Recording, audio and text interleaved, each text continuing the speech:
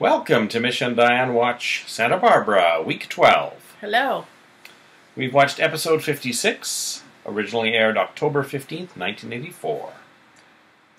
Cece stops Santana from going into Gina's house, forces her back into her car, and starts driving. I thought they were driving back to Santa Barbara, but it turns out they drive to the airport because the next thing you know, Dominic is flying them back to Santa Barbara. Yes. Cece spends the whole trip telling her, why it would be so bad for him to see Brandon. And he just tells her things she already knows and doesn't think are really reasons not to.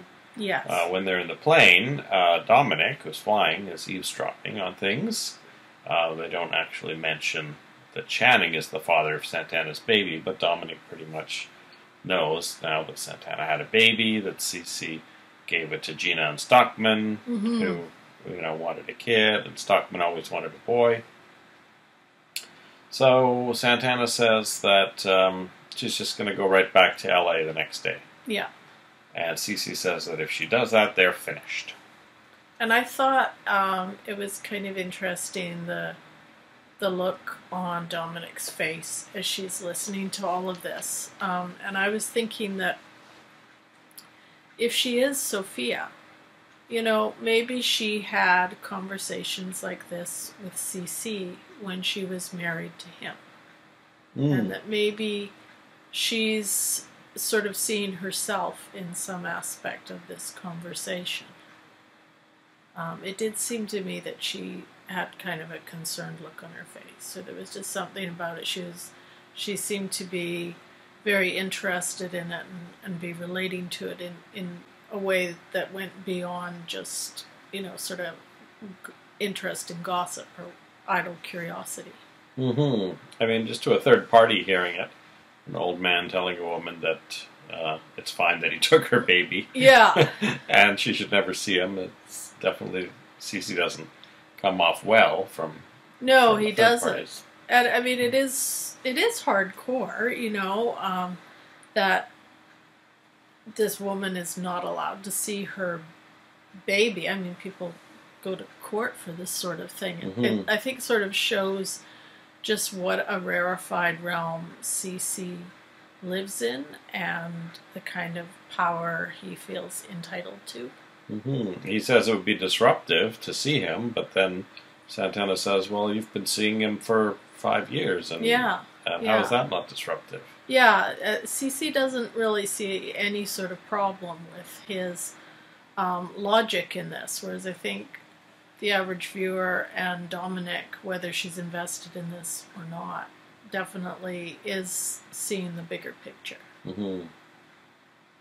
Now Eden shows up as Cruz's houseboat, looks around a little bit for his communications equipment, just to kind of tease him a bit, I think. Mentions that she saved him by pushing her way into one of his projects in Europe. And then she says she would like him to provide her with any intelligence that he gathers about new oil deposits before he tells Cece or Mason. Yes. He says no. And then she says, well, then I'm going to blow your cover. So that's kind of a it seems very drastic counterproductive to me. Yeah. And then she says she's going to the beach, and he can answer her later if he wants. Meanwhile, at the beach, she briefly encounters Summer, but then Warren shows up and starts to argue with Summer, so Eden moves off. Then Cruz does show up at the beach again and says, if someone blew his cover, he would just start over and make a new cover. But first, he would just turn her family against her.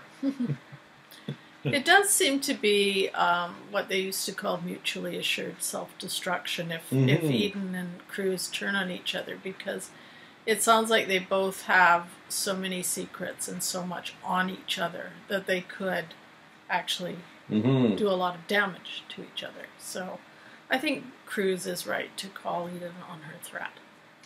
Cruz mentioned something that Mason had previously mentioned, that Eden had borrowed money from her trust fund, But Cruz also mentioned that she blew it all, Mm-hmm. and that he could tell Cece what she did to try to get it back. Yes. So there's a secret Yeah.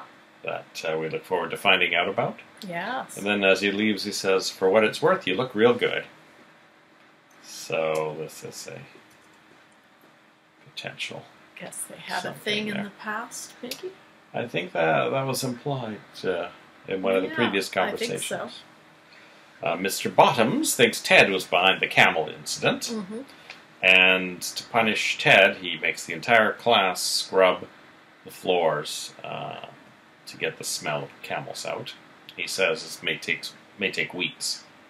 So more quality education from Yeah, Lyman. another full day of Lyman I'm education. sure Danny's getting a much better coursework at his Santa sort of Barbara High. low-level school. Yeah.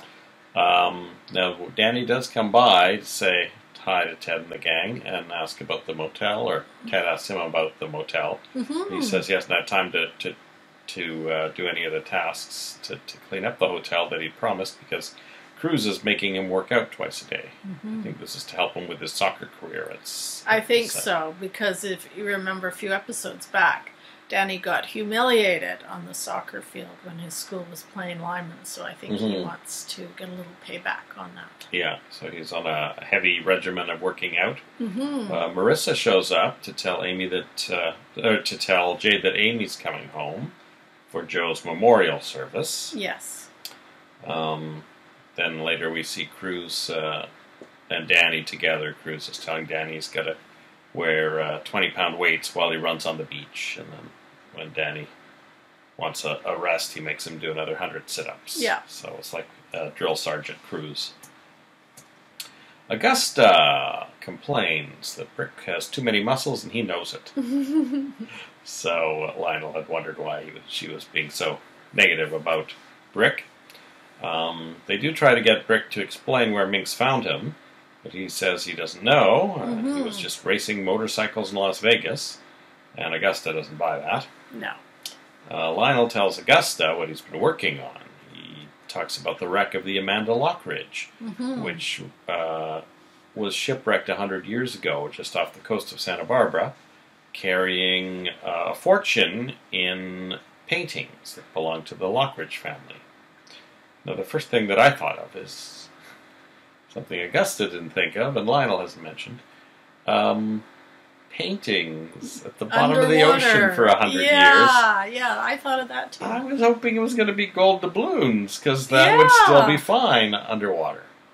So I suspect that even if Lionel finds the ship, his returning the Lockridge fortune to its former glory may amount to nothing if all he has is paper mache under there. Well, think about how much work they go to in a quality museum to make sure the air is right and make sure, everything is perfect for the environment of their old paintings. Yeah, so that was a shock to find out the treasure is paintings.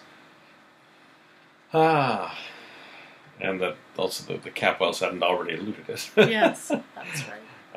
So Augusta mentions she's worried about Summer, knowing, about the coins. Lionel tells Warren that that's his weak link, and he should just dispose of the coins as soon as possible, or they could end up in jail. I thought that made sense. Yeah. At the beach, Warren tries to apologize to Summer, and she rebukes him a few times, but then eventually decides she'll let him help her move into her new apartment. So,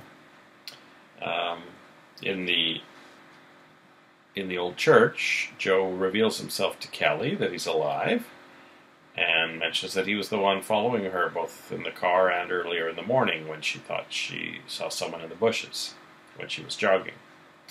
So they find a barn to have sex in and some gross-looking horse blankets.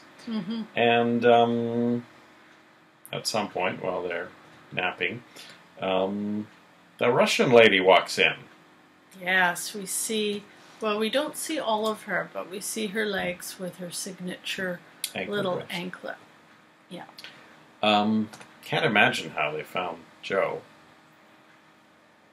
since, he must have swum ashore somewhere and Yes, well, we don't really know what happened after, he ran away from his captors.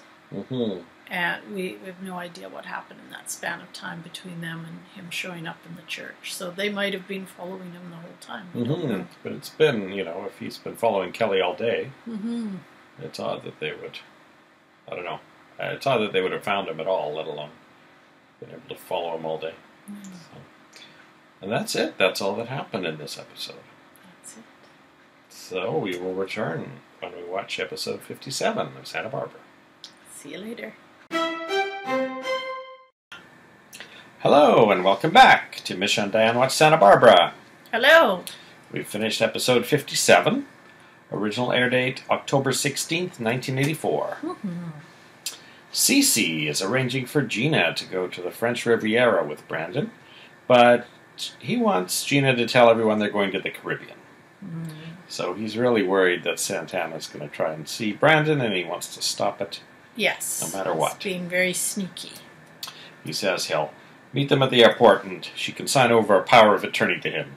Now, what does he mean by that? What is it he's trying to do? Well, I guess he needs to run all of Gina's affairs with Stockman dead. So she's probably got a big portfolio that she's inherited or in the process of inheriting. And, she's probably involved in the probate and stuff like that. So yeah, he's going to do that all for her. Ah. Sounds to me like he'd want her to be out of town for a long time then if he's doing that. Yes, it does sound like it's going to be quite a long trip. So Rosa tells Santana that she heard Cece talking to Gina about a trip. Cece tells Santana that she could see Brandon for one day, perhaps, at a picnic. And then she can sign a document giving up all future rights to him.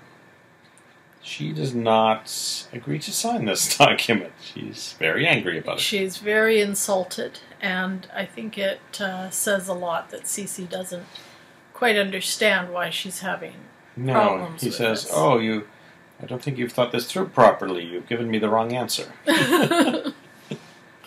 Augusta would like to know what kinds of paintings might be aboard the Amanda Lockridge. Soggy ones, I would think. Lionel is waiting for the manifest. But he says it could be Rembrandts and Da Vinci's and Renoirs. Summer comes over, meets Lionel, and promptly asks him to be a guest lecturer at a series of lectures he's putting on, and he agrees. He gets to choose the topic, so he's picked primitive love as reflected in oceanic art, which Summer says is his specialty. And Augusta says, you're in for a treat. Make sure the censors are stopped at the gate. Sounds like she's heard this talk and Lionel's rambling about associated subjects quite a bit during their marriage. It could be. Warren tells Augusta he plans to sell the coins and takes them from his lockbox, which he's been seen carrying around everywhere, and shoves them all in his jacket pocket. I wondered if the plan to sell them was really the best, since I would think that would arouse some suspicion. Since they are stolen property, I imagine there are, even back in 1984, there would be some record somewhere of this particular type of stolen coin. His comment from a previous episode that he could melt them down would probably actually be a better I would think solution. He goes to the Capwell Hotel to help Summer carry her bags because he's helping her move into her new place. Throws his jacket on the chair and one of the coins falls out of his pocket. Later on, Santana comes by to ask Summer about Gina's trip, but Summer wasn't even aware that Gina's going on a trip. And then the porter, who's also helping move stuff out, spots the coin. Warren's already gone by this point, so he gives it to Kelly, who's come over. And Kelly's there because she's gotten the bright idea that the presidential suite would be a really great place for her and Joe to hide. And it would be this beautiful, luxurious place where they could have one perfect night together. Could be, as long as there's not a two-way mirror Yes, that her fiancé is clearly she in doesn't control know of. about that. I think Peter might see something unexpected. Yeah. Cruz is continuing his training of Danny for his soccer skills. Eden arrives and says, "Oh, little Danny Andrade." And Danny seems to be quite taken with Eden. Cece sends him off to go play in a field. And Eden and Cruz have a little talk. Doesn't cover any new ground. So Eden goes home and asks Cece if he considers Santana to be Sophia's replacement. Basically, his answer is no, but he hopes Santana will be in his life for a long time. Which is odd, considering the argument they've just had. Yeah, I was thinking I wouldn't bet on it. So, Brick is driving Augusta around in his role as chauffeur. She asks about his family, and one interesting thing he mentions is that his mother is in the circus, and that he was an assistant lion tamer for a while. He kind of mentions that as a kind of a parallel to his having to deal with Minx and Augusta, I think. Augusta gives him some direction that he says, "Well, I work for Minx." Yeah. And Augusta says that she's the real woman behind the Lockridge throne. And then Brick says, like Lady Macbeth. So I saw a few things in this. First of all, I think Augusta is a bit delusional if she thinks she's the font of power in that family, because clearly Minx, she's already said that she can have Lionel taken off the board, and she clearly actually does wield a lot of power, and she owns the house, and she owns, or thought she owned the beachfront property. That slipped away from them, but clearly she is the power in the family. I also wondered a little bit about Brick's and sort of what his whole relationship is, and I guess everyone's trying to figure that out. He mentions that his mother, of course, was in the circus. He mentions that he doesn't know who his dad is. And he mentions that he had studied anthropology, and this, to me, seems like kind of an interesting detail, because that's not a really common subject to study, and that is very much Lionel's specialty. So I wondered if there might be some connection between Brick and the Lockridges that maybe Brick isn't aware of. Some sort of family connection, maybe through this missing father. But that Minx does know about. But that Minx has researched and acted on. The Russians wait for Kelly to leave before they go into the barn to talk to Joe, and they say that they can help each other out. Now, Joe doesn't want to help communists, but they say that they can help him hide out, and they want something from him in exchange, which I don't think they've stated yet. No. He says he'll think about it. Kelly comes back with breakfast, and they talk about who they can trust. Kelly suggests Peter, and Joe says, no, we can't trust Peter at all. So they come up with Ted. Cruz. Kelly wonders about Dominic, but Joe says that Dominic is really a woman and has been hiding things from them, so they don't think they can trust Dominic. And it's funny because I was sure he had told her that Dominic was a woman, but thinking back, maybe he just mentioned that she was wearing a disguise. I think maybe that was it. So Joe says, let's tell Jade and Marissa, but not John. Yeah. So Kelly goes, and that's when she goes to the Capel Hotel because she wants to book that room for them.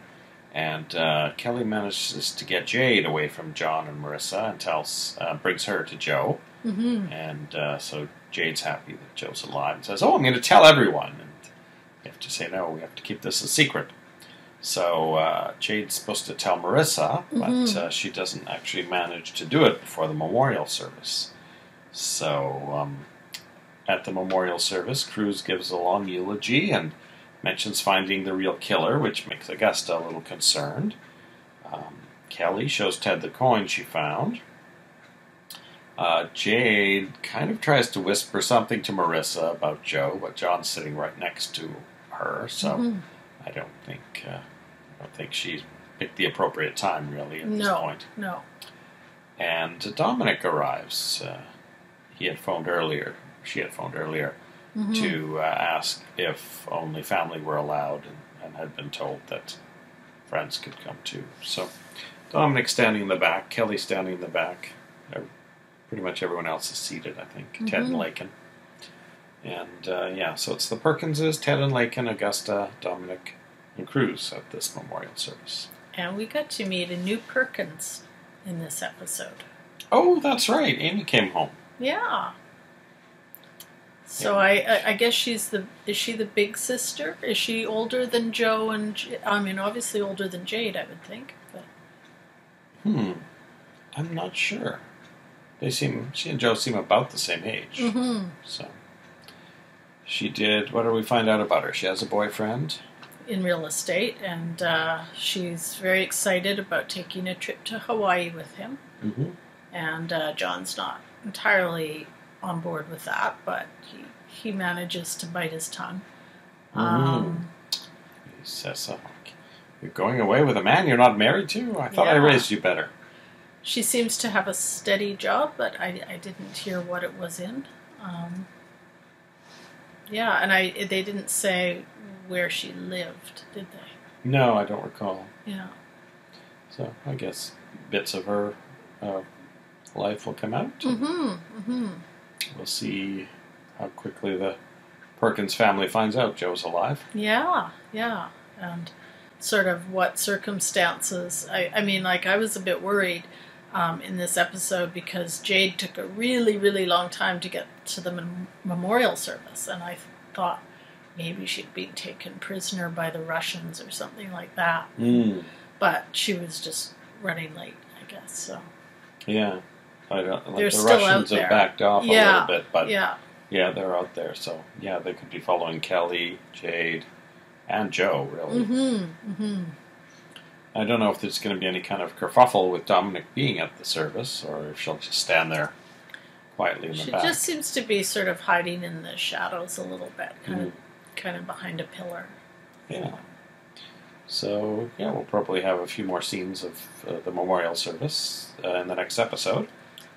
And I'm looking forward to Ted digging out his little clipping that he got from the Lockridge fireplace and looking at this coin and realizing that the coin came from the Capwell collection. Kelly's asked them to go and dig up a list of the dates on the stolen coins. Yes. She suspects already it's one of their stolen coins. So that'll be interesting, and it'll be interesting, I think, when Mason is brought into that conversation as well. We haven't seen Mason for a couple episodes, and I miss Mason. He's one of the more fun characters, I think. And Brad the porter did mention that Mr. Lockridge may have dropped the coin, so Kelly knows. Yeah, she Warren knows dropped this coin, and she's already kind of thought that the Lockridges might have been involved in the theft. So she's already zeroed in a little bit on Warren. And add that to what Ted has. Yeah. I think they're going to figure out very quickly that Warren stole those coins. And if they talk to Summer, and she also confirms his sketchy He's got tons of them everywhere. And tells them about his burnt hand and stuff. I mean, it could be she's be already big trouble that's for right. Warren. Because actually, Kelly already knows about the burnt hand. Yeah. She just hasn't linked it to anything yet. So now this could possibly lead to a little bit of tension, I would think, between Laken and Ted as well. If they're zeroing in on Warren, who of course is Laken's brother. Because Mason, I think, would insist on pressing charges, even though they could get the coins back. Well, the other stuff is gone, I guess. I could see Mason going headlong into this. There doesn't seem to be a lot of love lost between Warren and Eden as well. So, yeah. Someone mentioned in this episode that it was Sophia's coins. So which is interesting, because if she had Spanish galleon coins and things, maybe she got them from Lionel. Well, she appears to have gotten a bracelet from him. Gotten some, if he's scuba diving, searching out wrecks. Maybe he's done this before, and found some coins from another wreck that he discovered. So anyway, possibilities. These are all things that we may find out in episode 58. So we'll see you then. See ya. Welcome back. Hello. We've watched episode 58 of Santa Barbara. Original air date October 17th, 1984, my dad's birthday. Warren realizes he's one coin short. He looks for it in the house for a while, but eventually Summer tells him that Kelly has his coin, because the porter found it and told Kelly his name before Summer could cover up for him. Yes. John cries over the photo of Joe at his memorial service. Wishes he could have made up with Joe before his death. Kelly, at the service, tells Peter she doesn't know who Dominic is when he asks who that is in the corner with the fake beard. Yeah. Cece arrives, but pretty much only to urge Kelly to come home, now that this nonsense is over. Jade finally manages to tell Marissa and Amy that Joe is alive. And Kelly takes them to see Joe. He's happy to see Amy. Yeah, very happy reunion in that barn. Kelly tells Joe what she's learned about the fire in the pawn shop, and also that Warren had one of the coins that they think is from the robbery. She also has already talked to Ted about looking it up, so she is already on the case for this. They found that there was a matching coin on the list of stolen items, but that there were actually 900,000 of those coins minted, so they can't for sure tie it in with the robbery. Kelly plays Cruz's eulogy for Joe, and then Joe uses the tape recorder to record a message for Cruz. Kelly had also tells Ted that Warren had the coin. Now, he's avoided telling her about where he found the burnt newspaper, and she had kind of avoided telling him who had the coin, but eventually she does admit it was Warren, but he doesn't then go ahead and say, oh, I found this paper at the Lockridges. He's still trying to protect the family, I guess, for Lakin's sake. But, I think so. I think that's going to come out, and I think you're right. That's probably going to come between him and Lakin. Yeah, I think so.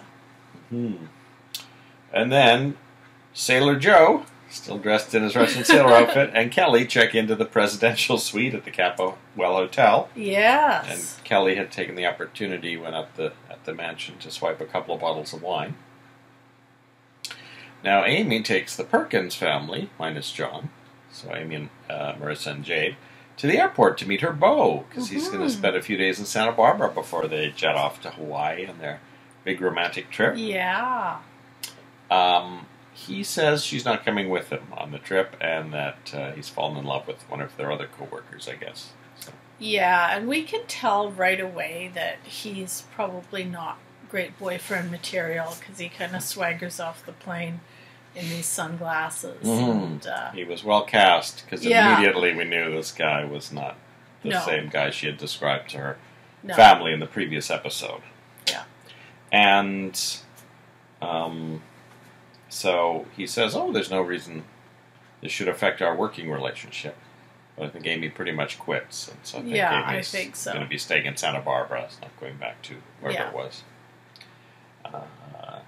Cece tells Santana he never wants to see her again. That's the long and the short of it.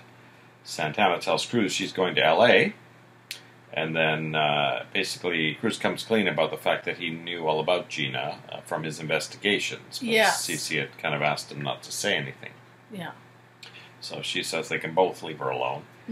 She goes to L.A. and encounters Gina's caretaker, who says that she has gone to the Caribbean on a very last-minute trip that he believes was arranged for by Cece Capwell, or someone that she realizes is Cece.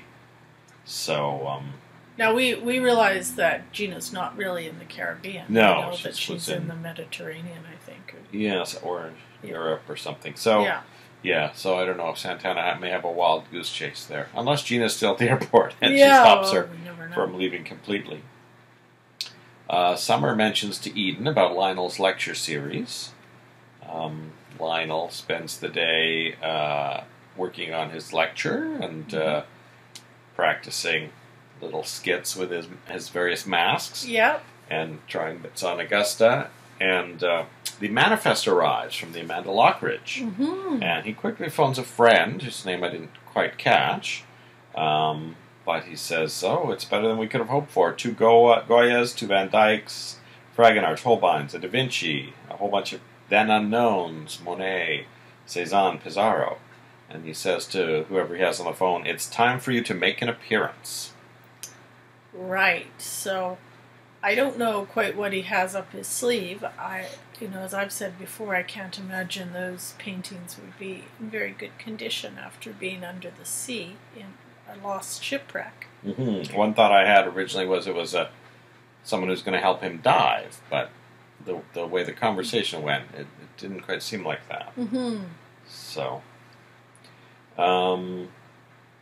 Augusta tells Lionel that Brick was a lion tamer when he asks about their ride together, and he says, oh, that's good training for this family. Yes.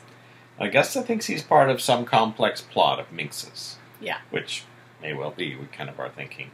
We're thinking that too, but I haven't yet got much of a handle on what that could possibly be.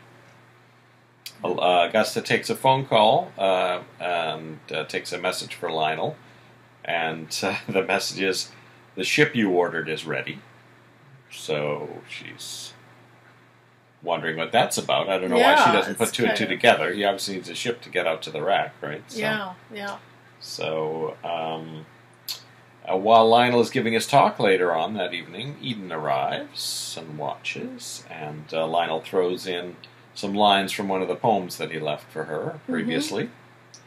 And then later, when Eden's at her car, she finds a note from Lionel saying to meet him at the museum at 9 o'clock. So it's interesting that he thinks she'll come, but I think she will too. Yeah, I think she will. Yeah, so I don't know if Eden's just intrigued or if she has other reasons for stalking Lionel. Well, I think she wants to see I think she wants to see why all this started and where it's going to go. It is a curiosity. Yeah, I guess so. I guess it's kind of adventure she left Santa Barbara to have. So I guess yeah. And I think she's intrigued by Lionel Lockhart. He is an interesting character. And that is pretty much all that happened in this episode. Yeah, we didn't see the Russians again. We didn't see Ginger again. We saw a lot of the eulogy, but not much, obviously, plot-wise moved forward there. Yeah, although I am expecting with Joe and Kelly in that presidential suite and the two-way mirror, there could be some interesting plot developments there. I don't know if Peter just checks it daily to see what's going on, but he may well. Yeah. So who else knows about that room? Veronica and Lionel. So we will see who sees Kelly and Joe first. Yeah. When we watch episode 59 of Santa Barbara. See you. Bye-bye. Welcome back. Hello. We've watched episode 59, originally aired October 18th, 1984. Kelly and Joe have a romantic evening in the Capwell presidential suite. Peter finds out that Kelly has booked the suite. Veronica also mentions that Mason was asking about the $10,000 checks that he's been writing. He was annoyed at Veronica putting her nose into his business, although you'd think he'd be happy to get forewarning about Mason. Yes. And Peter takes his gun with him as he goes to the Capwell Hotel to see what's going on in the presidential suite. And the last time we saw him, he was going into the linen closet with the two-way mirror. Now, he already was taking his gun out before Veronica came in to tell him. So I'm wondering what he had planned for that gun. I think he's just worried about Ginger, I would think. Yeah, that's what I'm thinking too. I mean, he assumes Joe's dead, I assume. So, Warren gets upset with Summer again for not covering for him with Kelly, and when the bellhop said that he was in there. Yeah. Jade and Amy go to a bar we haven't seen before, and then Summer and Warren come into that same bar. Summer suggests to Warren that she could just ask Kelly for the coin back. Yeah. Which, of course, is not Warren's problem, really. No. Plus, he doesn't want her to draw more attention to the coin as well. Mm-hmm. Brick shows up there, and I'm not quite sure why. Because he doesn't have a drink there. He meets Summer, and then he witnesses a real estate agent hitting on Amy, who's quite drunk, and going on about how she can't trust real estate agents. So Jade tries to get Amy out of there, but the real estate agent keeps trying to pull her back. So Brick tries to help, and the guy takes a swing at Brick, and then Brick knocks him out. Yeah. So Brick ends up taking Jade and Amy home. Yes. And playing on the jukebox at that new restaurant or bar, I guess, is Bruce Springsteen's Dancing in the Dark. Yeah. So I almost wondered if, as we're moving out of the summer season, of course, California's always got pretty nice weather, if we'll be moving indoors to this bar, which seems like a bit of a hangout. It doesn't seem to me to be as upscale as La Mesa. But as opposed to hanging out at the beach bar. Yeah, because it couldn't have been. It didn't seem to me that it was like a really, hardcore bar, because Jade was there, and of course Jade is underage, so it probably was more of a restaurant. Yeah, kind of more of a informal restaurant with a bar. Yeah. Yeah, I guess we'll find out the name of it. The only other place I can remember is the State Street Bistro, and that doesn't look like a bistro, really. So. No. But this place had gold. This was the place with gold tablecloths, was it? Or was it up from last time?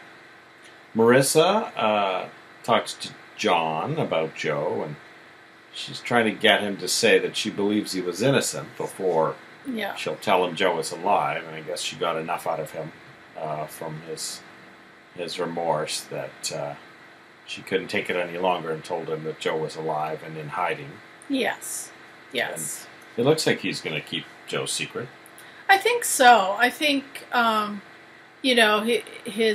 his grieving was somewhat, I would almost say selfish, because when she tells him, he says, "Oh, thank goodness I have another chance." So it's kind of all about him and, his ability to kind of make up for things. But even so, I think he really actually did need to hear that, because he was suffering quite a bit. Yeah, hopefully he won't accidentally mess things up for Joe. Yeah. I mean, Peter's going to find out very quickly. Yeah, so I think the Peter's game's going to be up. The problem. Yeah.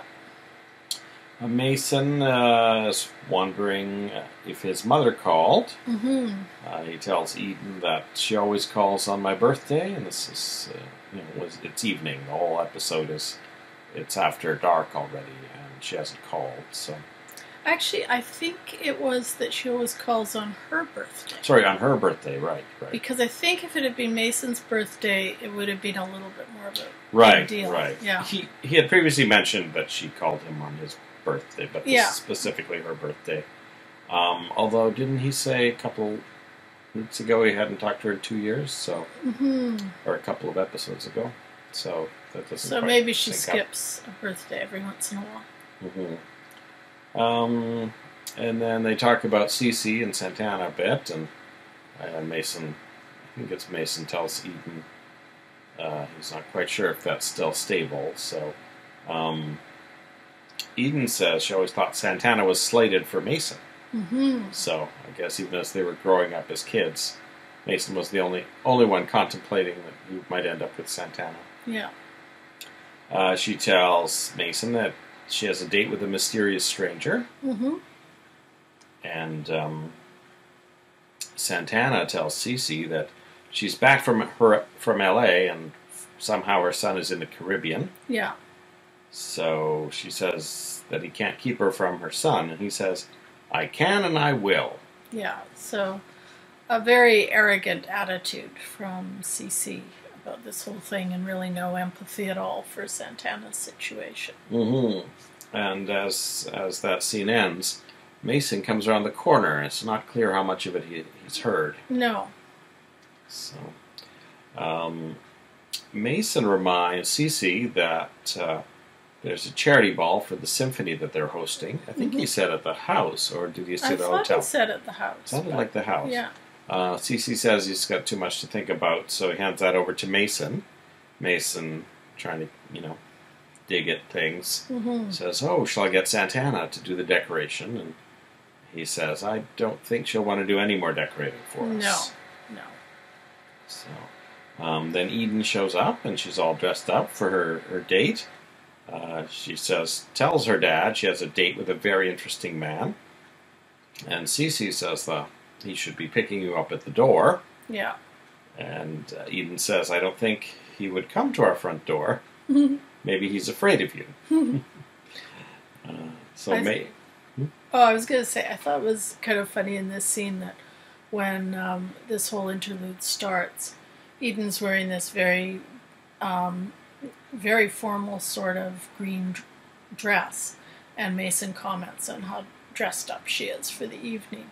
And then when she goes out, she's wearing a whole different, even more formal outfit. So it seems like she's changed her outfit a couple times for this meeting with Lionel. So then Mason goes to see Santana, and he first he wants to talk about his mother and how he doesn't know where she is, and no one in the family seems to care that she's possibly missing. They end up having some wine, and she ends up crying in his arms because she kind of breaks down over the whole thing, even though she hasn't told him anything about Brandon, and really not about Cece breaking up with her either. I actually really liked this scene between Mason and Santana because Mason opens up a lot more than we've seen him open up in the past, I thought. He says that he knows that everywhere he goes, he's this little dark cloud that no one's really happy to see. And he mentions that, he mentions how kind of alone he feels, that he seems to be the only one who cares about the fact that Pamela hasn't phoned.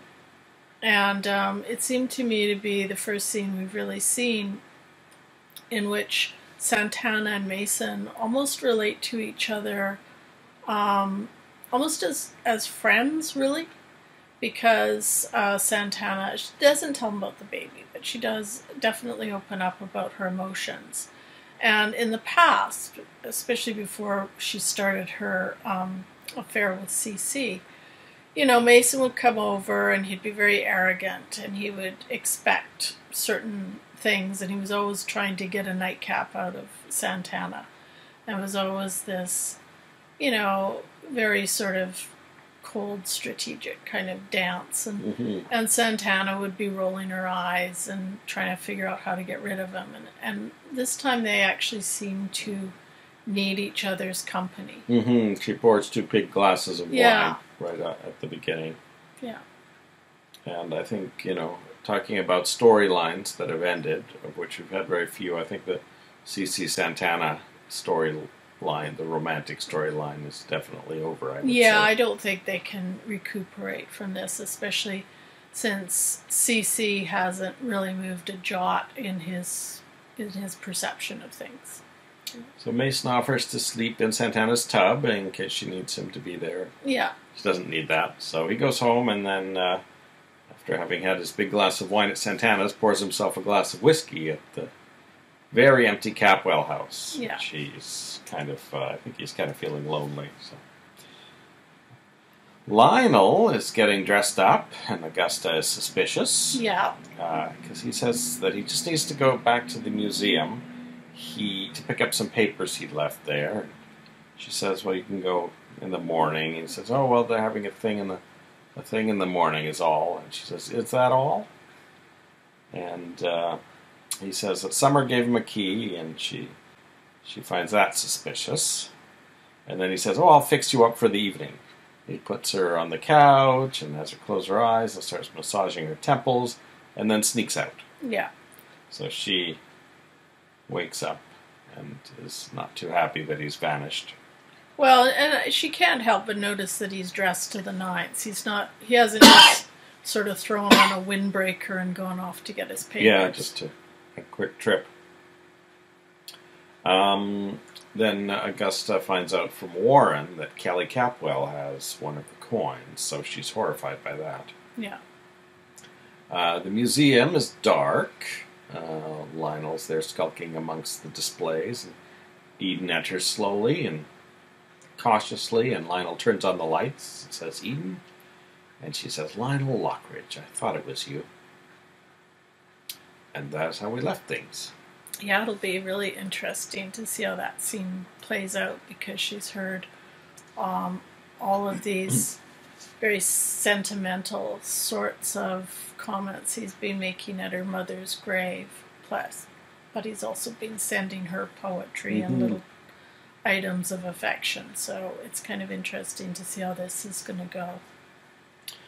Yeah. I think that's it for this episode. So we'll find out how Lionel and Eden's meeting goes when we watch episode 60. See you later. Welcome back. We've watched episode 60. Original air date October 19th, 1984. I'm wearing my C.C. Capwell glasses. In honor of it. Of Paul Burke. Yes. Brick carries Amy home. John doesn't trust Brick at first. No. Marissa suggests that Amy stay in Santa Barbara for a few days. I just think that just might happen.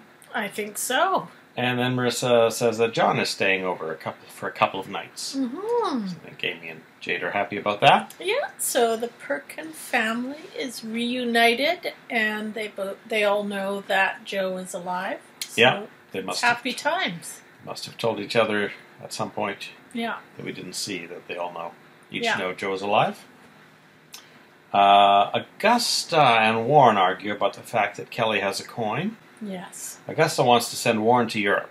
Yeah. So she's thinking he could be arrested at any second. Yes. He says that there were over 900,000 of those coins minted.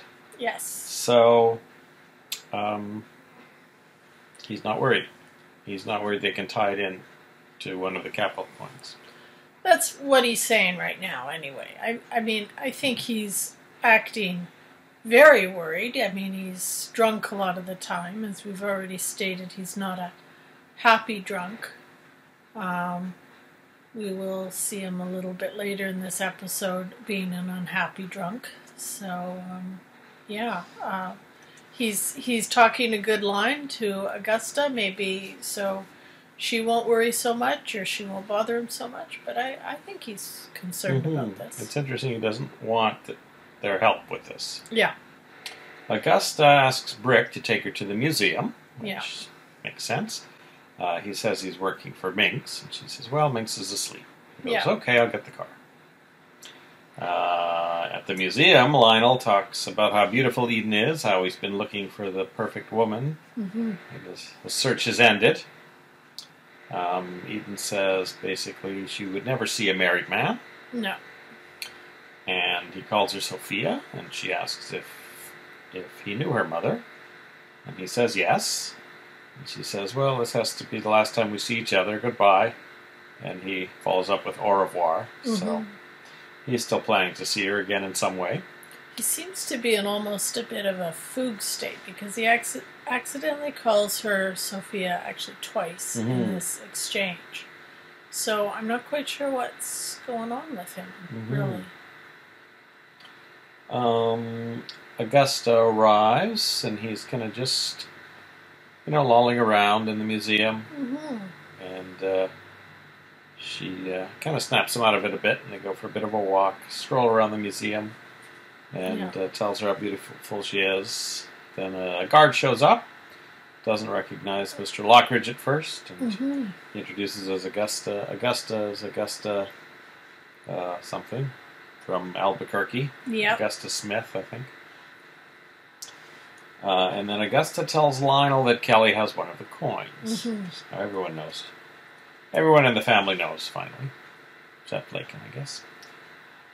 Mason tells Veronica that he got a note from accounting about all of Peter's $10,000 checks. Mm-hmm. And Veronica says, well, if they're from the real estate account, they must be for real estate. Yeah. So I think she must know Peter's stealing money. But Yeah. she smoothly covers for him, or at least doesn't, give him away. Yeah. Then Mason says he'd like her to keep an eye out for anyone who might be getting a payoff. Yes. So that's interesting. Yeah. So Veronica mentions that he goes out every day with a briefcase and then comes back, and an hour later, Ginger shows up. Yes. So, he says Kelly's dressmaker shows up. And Mason remembers meeting her, so he knows what she looks like. And then later, Mason's got a hold of Ginger's rap sheet. Yeah. Gesundheit. So, he must know her entire history at this point. He seems pretty impressed with all the things she's done. Mm-hmm. Yeah. And then Mason's mother calls. Now, I have to say, I did not remember this at all from my original viewing of the show. And they have a very brief chat, and then he asks where she is, and she says she's got to go and hangs up. Yeah. So I think this is very weird. Yeah. But oddly enough, Mason has planned for such an eventuality because he's had his own phone tapped, and he quickly calls up one of his investigators and says, "Did you get a trace?" Yes. And the answer is yes. The call came from a phone booth in Santa Barbara. Yeah, so we know that Pamela is in Santa Barbara. We don't know anything else really about her. That really is an odd thing. Yeah. Eden shows up and calls him Mace, which I found fun. Yeah. And wants to know about Sophia. Mm-hmm. And Mason says that his mother took it hard when Cece asked for a divorce, and then later when she heard about the other woman. It sounds like Sophia may have started seeing Cece before he divorced Pamela. Yes. And he says she was a genuinely nice person. Mm-hmm. Eden asks if Mason was at the wedding. He said it came very suddenly. Mm-hmm. And he says she was a consummate hostess, a veritable social butterfly, and she loved the water, which is ironic since she died in a boating accident. Mm-hmm. So this is the first time we've heard exactly how Sophia died. Yes. Eden wonders if she might have been married before, and Mason says he doesn't think so. Mm-hmm. And then he mentions that Eden looks a great deal like Sophia. Yes. And not just that she looks like her, but she has all the same mannerisms. She has the same way of moving. Mm-hmm. It's actually I really enjoyed this conversation between Eden and Mason because we kind of learned a little bit more about both of them, and it was affectionate. They've been a bit competitive since Eden got home, and I think we're going to see that competitive side quite a bit more as the series goes on, but these little moments between them are really nice to see as well. Mm-hmm. And it's interesting that Mason had affection for Sophia.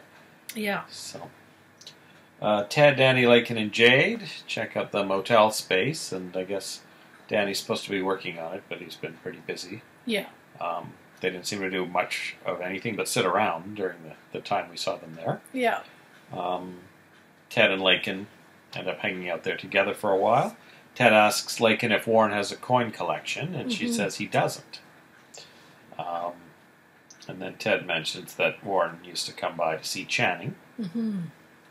Ted takes Lakin home to get a sweater, and Ted has a quick talk with Warren about Kelly following in Joe's footsteps to look for the real killer. And then Ted won't tell Warren where Kelly is living now. Mm-hmm. And then Lakin walks in and says, "Oh, she's living with Sally Taylor on Anapamu." So, didn't really think about this earlier, but just now I'm thinking, I bet Warren's going to try and break in and steal that coin. Yeah. because it kind of fits with his pattern, and that would solve everything, right? Because then then they would still suspect him, but there'd be no more evidence. Unless they catch him, of course. That would be... Or Kelly's not there because she's banging Joe. That's true, but where's the coin? Yeah. I have to say, it's been really interesting for me watching sort of Warren's evolution since the beginning of the series, when he was kind of a braggart beach bum, to suddenly having, we're seeing him as a somewhat angry drunk, and in this scene he was actually almost a little bit sinister, because Ted walks in to the dark living room. A dark living room, and there's Warren sitting there in the dark. Ted doesn't see him at first and kind of jumps when he sees Warren sitting there in the corner. Yeah. So I think Warren is definitely planning to break in to where he knows Kelly is and try and steal the coin back. But I actually am not sure this is going to be a very successful enterprise, or that it's going to turn out quite the way he's hoping. I mean, we'll see. Then later, Ted and Lakin are kissing. It's quite late. So she says she needs to go. And he says that he loves her, wants to be with her, and she feels the same way. Yeah. Meanwhile, the other Capwell sibling is in the presidential suite with Joe. And Peter's been spying on the suite, but he got there just after Joe went into the bedroom. So he sees Kelly. She calls to Joe saying, that he's a great lover or something like that. And so the entire night he's spying on them, but the only person who ever comes back out into the living room area is Kelly. Yeah. To get more champagne or whatever. And he never finds out that it's Joe. So he says, oh, that Kelly. She must not even have loved that Joe that much, moving on to another guy so soon after his death. Yeah. So then Joe finally comes into the living room, and then we see that Peter's fallen asleep. Yeah. With his gun in his hand. Yeah. Which is a little weird. And then in the morning, Peter wakes up. We don't see anyone in the living room. He quickly calls for a master key, and a bellboy brings it up, and he lets himself into the presidential suite, carrying his gun. And he heads towards the bedroom. And that is how things ended. Yeah. So the question, of course, we're left with is, what is he going to find in the bedroom? I think the bedroom will be empty because Joe and Kelly will have already left to go on to the next stage of the investigation. It looked like kind of an abandoned thing. So, which means if Kelly goes back to Sally's place, maybe Warren will find She might find Warren there. Yeah. Well, it seemed like it was morning. Yeah. It just felt like morning. So. Well, it was 4 a.m. when Joe woke up and woke up Kelly, and then they had a little bit of chasing and lovemaking in the living room, all while Peter was asleep. So, oh yeah, that's right. So he did come in and go out again. Yeah. While Peter was sleeping. So they've been up since 4, basically. So. Yeah. So I doubt they're there. Yeah. So, but it's a bit scary that Peter's stalking around with a gun now. Yeah, and I don't know quite what security measures were like in the 80s. We've already commented on the fact that security at the Capwell Manor seems to be a little less than we might have expected. But certainly today, in a hotel, you'd have cameras everywhere, and there would be footage of some guy stalking around with a gun. That doesn't seem to be the case then. Yeah, well, maybe he'll put it away when he finds the empty room, but we don't know. I assume he had the gun for Ginger originally. Yeah, yeah. It's still a bit mysterious why he's got this gun at all. Yeah. All right, that does it for week 12 of Santa Barbara. And we will be back for week 13 and episode 61. Yeah. See you. Bye-bye. This week's spotlight is on Rosemary Forsyth, who played Dominic on Santa Barbara. Rosemary Forsyth was born on July 6, 1943, in Montreal, Quebec, to David Forsyth and model Rosemary Collins. She studied drama in high school and college. In her teens, she worked as a model and studied acting at the Wynne Handman Drama School of New York. Life magazine reported that Forsyth was plucked out of a magazine by Universal, then sent to New York for 18 months to act in TV, summer stock, and anywhere she could find seasoning jobs. Forsyth has been married to Alan Horwitz, Ron Warrench, Michael Tolan, and Robert Euro, and once shared a home with David Janssen, star of Richard Diamond, Private Detective. She is the mother of Alexandra Tolan. Her first credit is on the daytime serial The Doctors in 1963. Before Santa Barbara, she appeared in TV series and movies throughout the 60s, 70s, and 80s, such as Route 66, It Takes a Thief, Columbo, Night Gallery, Mannix, Barbary Coast, Charlie's Angels, The Incredible Hulk, WKRP in Cincinnati, Fantasy Island, and Magnum P.I. In 1980, she appeared in 67 episodes of Days of Our Lives as Laura Horton, the mother of Jennifer Horton, who would later be played by Santa Barbara's Jade Perkins, Melissa Brennan. Beginning with episode 4, Forsyth appeared in 40 episodes of Santa Barbara as Dominic, the mysterious witness who could clear Joe Perkins of the murder of Channing Capwell. As her character was disguised as a man throughout her run, her name did not appear in the early credits until after this fact had been revealed to the audience. After Santa Barbara, Forsyth appeared in shows throughout the 80s, 90s, and 2000s, including General Hospital, Remington Steele, Dallas, Simon & Simon, Mr. Belvedere, and Ally McBeal. Forsyth was elected to the Board of Directors of the Screen Actors Guild in 2003. Her most recent credit is a TV movie called Sweet Nothing in My Ear from 2008.